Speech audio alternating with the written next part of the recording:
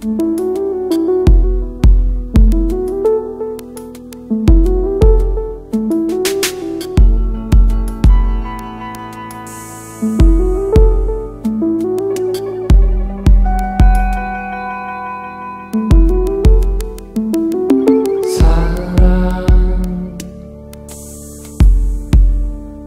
어떤 설명으로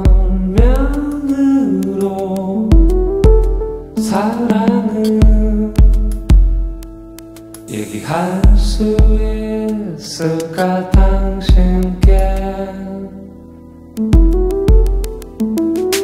이유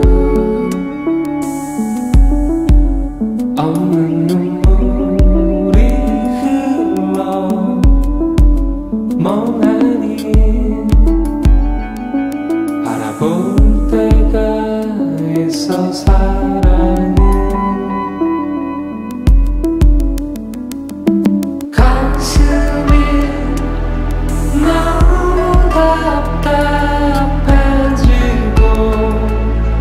어쩔 수가 없는 걸 알게 되는 그 순간, 그게 바로 흔히들 말하는 사랑에 빠져버린 거라고.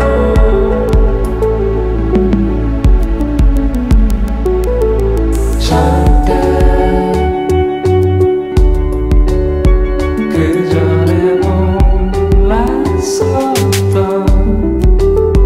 의미를 알아가게 된다면 당신은 아마도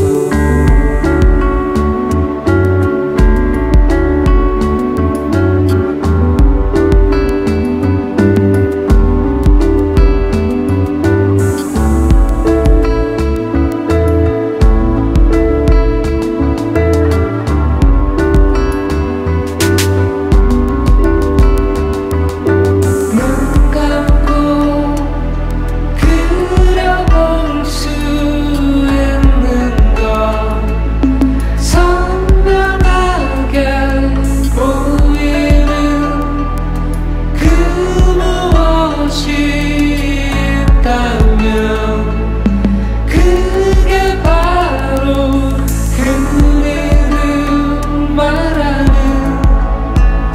사랑에 빠져버린